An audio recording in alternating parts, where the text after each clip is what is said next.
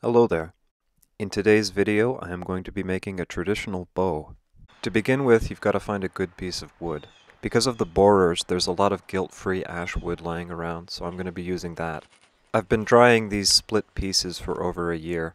You want a piece with fairly straight grain and with little to no knots. You can work around these, but it makes things more difficult. The first thing to do is to cut off any cracked sections near the ends. You also want to cut off any knots near the ends, as these are harder to work around. Once that's done, you want to square up the trunk into more of a board. You should do this with an axe, it makes things fast. Don't use a table saw, as a table saw will cut through the grain rather than with it. You also don't want to get carried away and remove too much. You want the board to be sort of 2x4 dimensions. You want to shape the board so that the flat side corresponds with the outside of the tree. Once you've roughed it out with the axe, you're going to clean it up with a draw knife. You should just lean it up against a tree or against a wall for this. You don't need to bother with a clamp. You're just trying to flatten it out a little bit and clean up the torn fibers left by the axe. You're also only cleaning up the front and the back. You don't want to touch the sides. If you have a planer, you can do a little bit of the work on that, but you don't want to do too much, as the planer doesn't follow the grain too well. It's also not much fun, but it's fast. The pattern I'm going to be using today is a fairly standard pattern that was used right the way across the continent.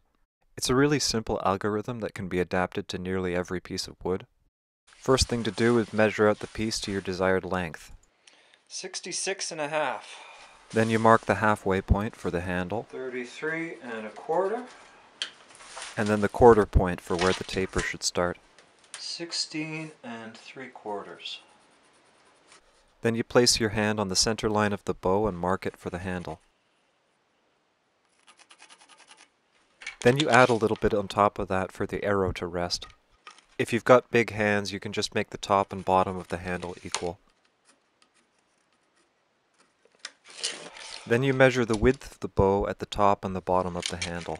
You're going to want the two of these to be more or less the same, so if they aren't, you should mark them to the lesser. 3.5. Then you mark the center line of the handle. 3.5. 1.75. Then you go to the tip, measure the width, and mark the center up there as well. Once that's done, you get a chalk line or a straight piece of wood, and you try and line up all of those center points. Unless you're very lucky, you won't be able to get these to line up perfectly, so just choose the best compromise you can. It should be correct near the center of the handle at least. Once you've found something you're not unhappy with, mark it. And be sure to put a little X near it to make sure that you don't forget which mark is which. Now it's time to draw the pattern properly. Take a ruler and mark from the corner of your handle mark to the edge of your quarter way mark. Ideally, this should be more or less the same width, but if it's a little bit less, that's no big problem.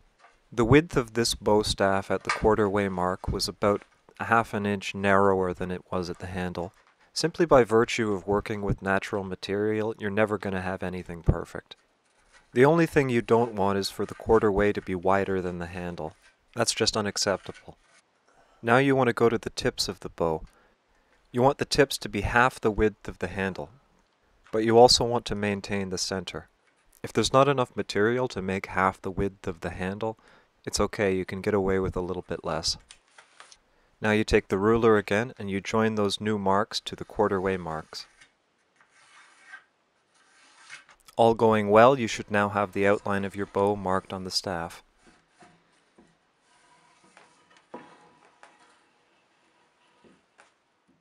Now you should clamp the bow in a standard vise and start scraping away with your draw knife. You want to take it down so that the line is just barely visible with nothing on the other side of it. You also don't want there to be an obvious corner when the taper begins. You should just round that off just a little bit.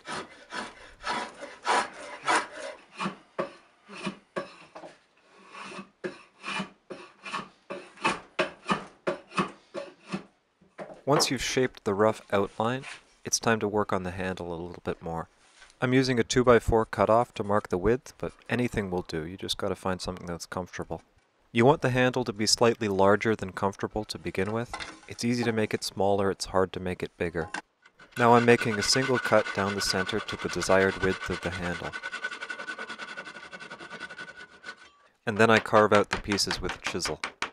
I like the chisel a lot for this task as it not only works quickly but it gives nice rounded shoulders for the handle.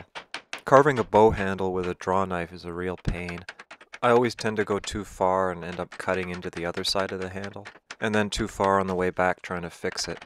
Once you've got all those pieces cut away, the rasp is a really good tool for roughing out the handle. You want to use the flat of the rasp when working on the handle proper. You want to use the rounded section when working on the shoulders.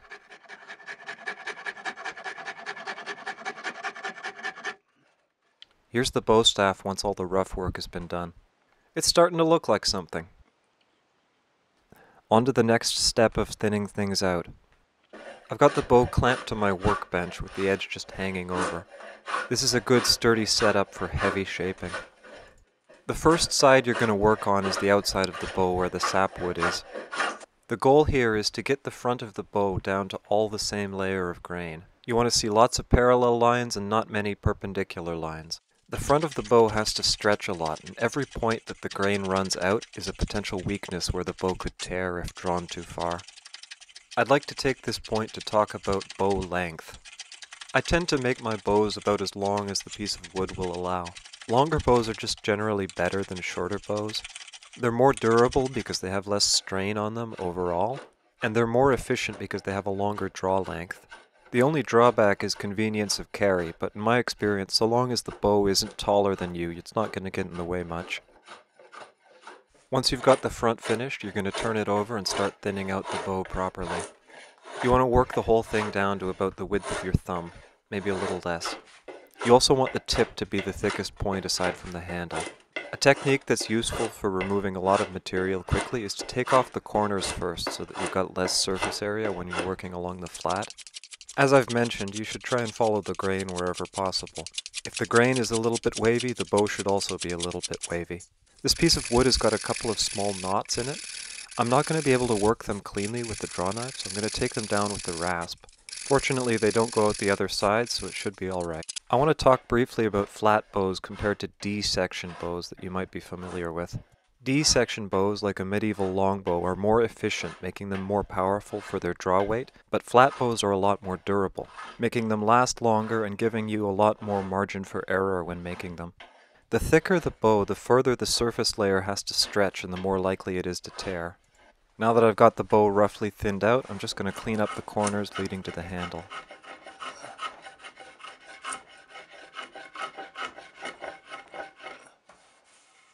Now that it's thinned, we're going to cut a little notch to hold the bowstring. Start things off with the saw, then chisel.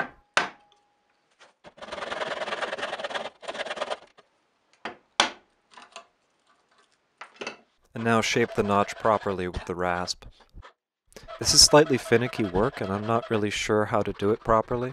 If you don't make it deep enough, the bowstring might slide off when you're shooting, but if you make it too deep, the whole tip of your bow might snap off. Not to worry though, if you make it too shallow, you can always make it deeper. If you make it too deep, you're only going to lose about a ½ inch of the bow length. One thing I can say is that you want to make it nice and smooth with no sharp corners in the groove so that your bowstring won't wear down as you're shooting. So here's the bow in a slightly more finished state. It's looking a heck of a lot like a bow. On to the most important step. This step is called tillering. Here you're making sure that the bow flexes properly. What you do is you clamp it in a vise, you string it with a very loose string, and then you bend the limbs just slightly. You're looking out for any flat sections where the limbs aren't bending. Just scribble over them with a Sharpie or a piece of charcoal. After that, you go clamp it down and you scrape it off. You don't want to remove very much material here, you basically just want to remove the ink. The distance between perfect and too far is very small. First bow I made, I kept overcompensating for the stiff sections. Oh, it's bending too little. Oh, now it's bending way too much. All you want to do is scrape off the ink and then take it back. Take it slow, do it right. A well-tillered bow will shoot efficiently and it'll last a really long time. A poorly tillered bow will break instantly. This is the skill that separates the masters from the amateurs like me. I have a really hard time even seeing the flat sections. You want the limbs to bend evenly so that not too much strain is put on any given spot. The growth of the wood is what makes this step necessary. You can't just scrape it down to an even thickness and expect it to bend properly. Trees naturally grow with stiff sections and soft sections and warped grain and straight grain, and knots and scars and all sorts. On the subject of knots, these are a particular problem when tillering. A section that has a knot simply won't bend properly. If you make it thin enough to bend evenly with the rest of the bow, it will be a major weak spot, and that will be where it snaps. Any sections with knots are just going to have to be left slightly stiff, and the rest of the limb is going to have to compensate for it. Tillering is the step where you work the bow down to the intended draw weight. You just keep improving it and improving it and improving it until you've finally had enough. In addition to making sure that the limbs bend evenly, you also have to make sure that the two limbs bend to the same degree. 27. You don't want one limb to be taking more strain than the other. 27, 25. So that's an inch and a quarter going down.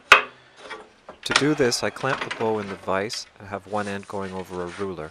I draw the bow with a block of wood to make sure that it's drawn to the same level every time. 27 3/4.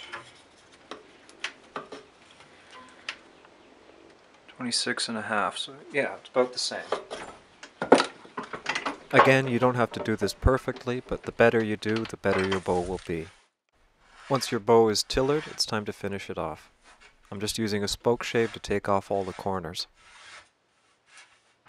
Now I'm using a pocket knife like a cabinet scraper to just finish carving the handle and to carve away any rough sections that might still be on the limbs. And finally sanding.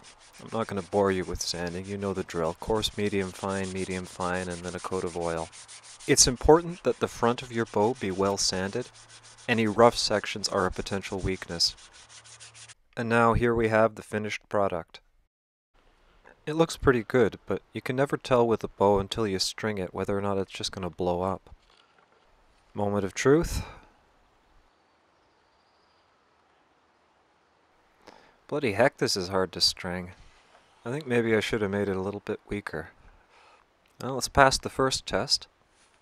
Looking at it now that it's strung, I can see a few sections that I should have tillered a little bit better, but it doesn't look too bad. It looks pretty good. Let's see how it shoots.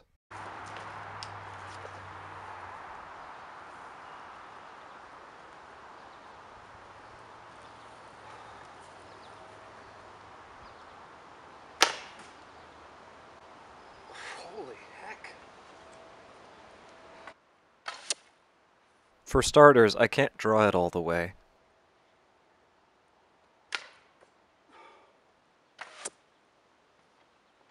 The arrows travel significantly faster than they do for my other bows. Man, is it ever hard on my arm. Set up my old bloody injury again, but whatever. It shoots a little bit to the left, but I can compensate for that.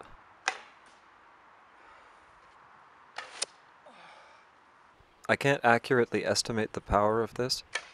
The most powerful measured bow I've shot was 50 pounds, but I was 16 when I did that.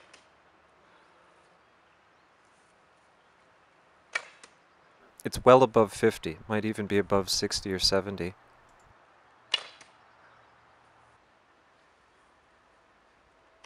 Okay, time to stop before I pop my tendon. So I'm pretty happy with that. I might end up scraping it down, make it a little bit lighter. As it stands, it's at the end of my strength just to string the bloody thing.